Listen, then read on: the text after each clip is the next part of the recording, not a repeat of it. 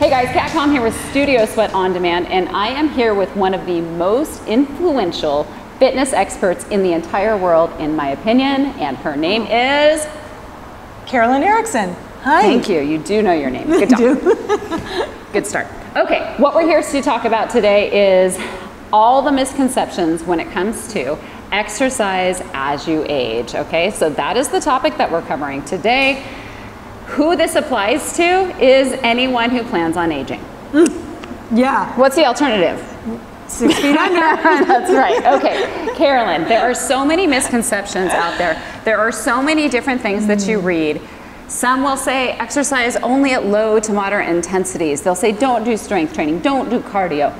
Please help us figure out what we should be doing as we age. What changes do we make, Kat, if any? Yes. That's such a good place to start because it's kind of like articles on pregnancy or supplements, like the most confusing topics on the planet, right? Same with aging and exercise. So your resources have to be like top notch, right? You're talking about the Age Institute, you know, even the Mayo Clinic, and articles for ACE, which is American Council on Exercise, and AFA, which is the American Federation of yeah, that one. Okay, AFA. Yeah, that AFAA. Because I'm ACE. Yeah. Anyway, so there has to be some solid information coming, because otherwise it's just going to be all over the board. So those are some good resources that we can trust. Yes. Great. Yes. Well, what do they say now? Well, nowadays? you know, I think that we should really define who we're talking about. Please. In this. Yes. So, I said anyone that's going to age. well, but yeah, but we're specifically talking about women, and we're talking about perimenopausal women and menopausal women, which limits the audience a little bit, right? Good. Yeah, yeah.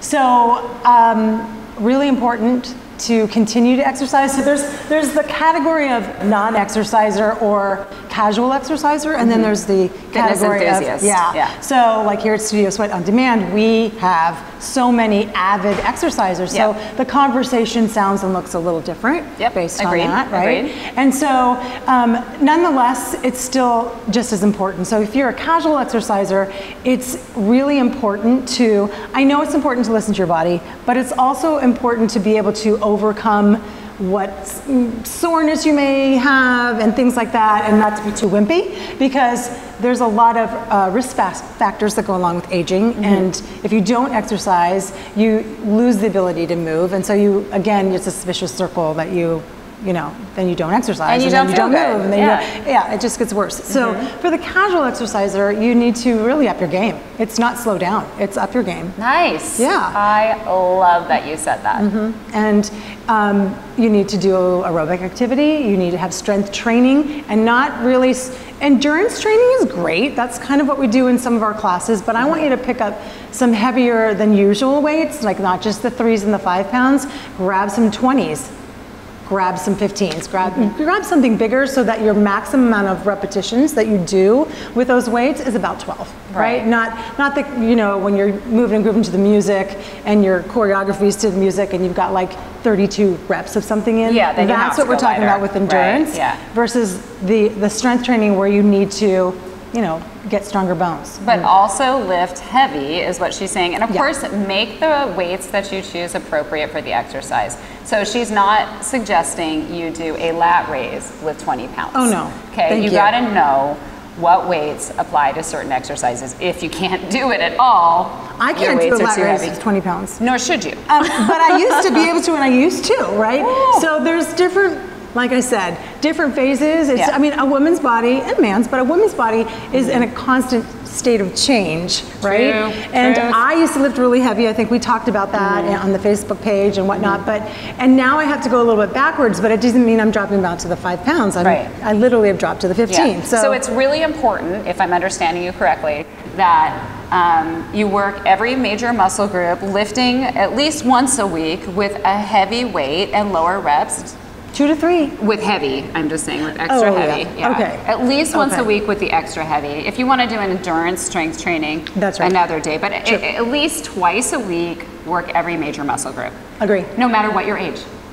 Yeah, no matter what. Okay. 70s, 80s, do it.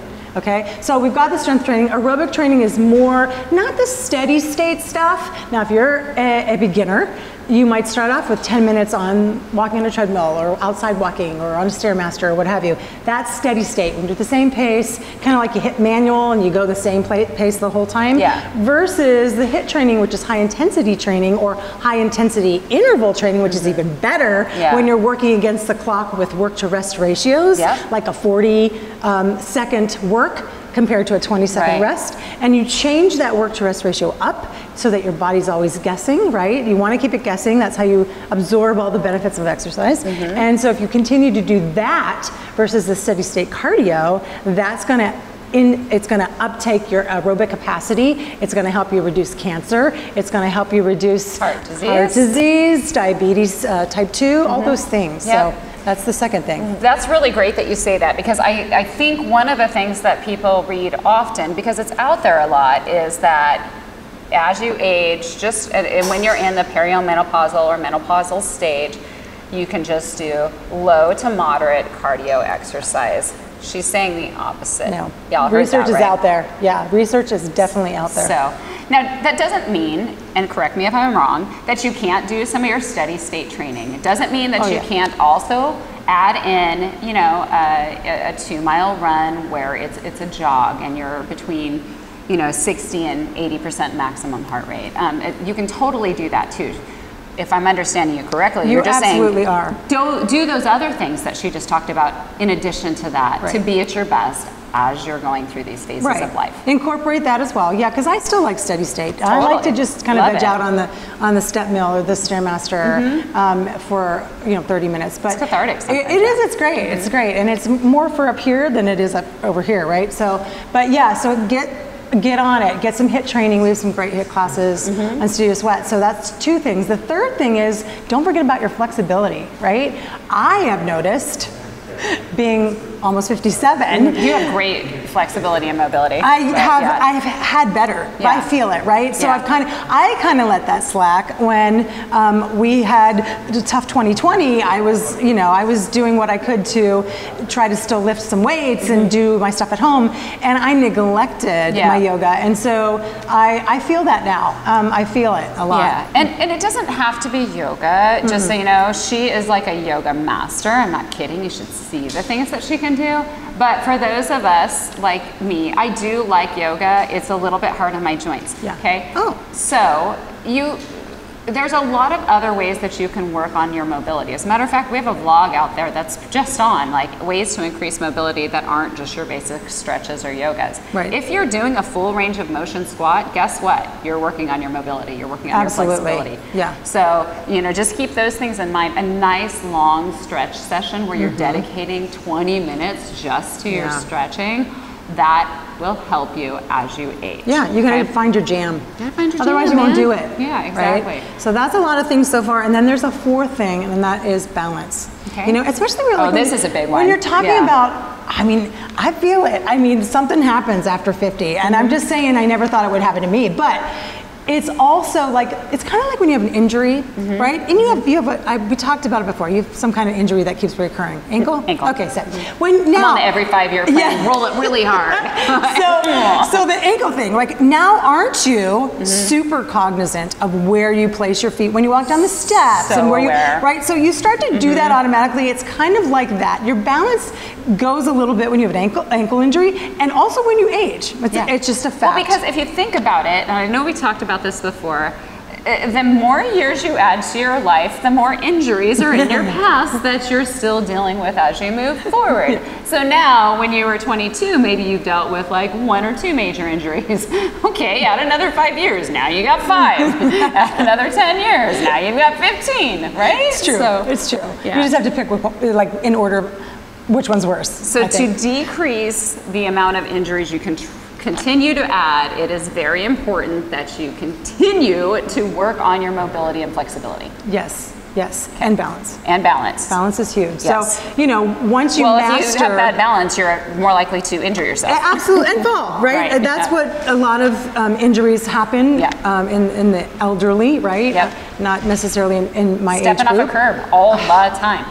Well. Boom, down you go. And so that's very important. And so once you master the exercise, you add an element of balance. So how can they work on their balance? Just if you were to give 1 or 2 quick tips on working on balance. You know, I'm gonna refer back to like a lunge or something, right? So since I have jeans on, you have to do it. So show us just a lunge, standing lunge, down, up, down, up, down, up. So stationary lunge? Stationary lunge, down, up, down, up.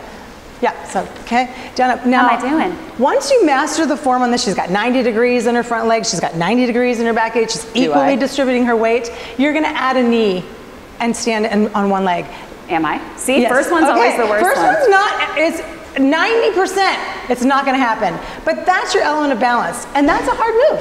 And then you add, you know, a weight to it, or a shoulder press, which goes a little, you know, further away from the body. The longer the lever, the harder the exercise. And so, yeah, that would be a perfect example. So, breaking that down like a little bit further, or maybe I'm actually taking it up a little higher, unilateral movement. That's one great way that you can work on balance. Single arm rows, right? Single arm shoulder press. Narrow if you're getting older. Double the load. Put 2 weights in one hand versus all this all the time, right? Yeah, even something like that. So anytime you're working unilaterally, your body really has to fight to balance. Even if you're doing a unilateral chest press, you're on your back, one arm out, your core has to really stabilize. So that's balance in the upper body. Lots to think about. Yeah, and I know this is the last thing I'm going to talk about, but you're willing to add, or you're capable of adding more, or encouraged to add more. But the last thing is, she talked a little bit about bone density. Oh, yeah. I wanted to mention just the reasons, the why, I guess. You know, it's really important to exercise for the reasons that we spoke about, right? To prevent disease and bone density and things like that. But it's more intimate than that too. I mean, it's not just like, when you exercise, you keep the weight off, right? When we go through menopause or perimenopause, you're subject to gain weight here, and this weight is real, unfortunately. And body changes, it's okay, it's okay. Your values change as you get older, so it's not as important, but it's still important enough that you want to try to maintain and work on it. However, we talk about the adipose tissue, the fat, right? Especially the midsection fat, which is really dangerous for your heart.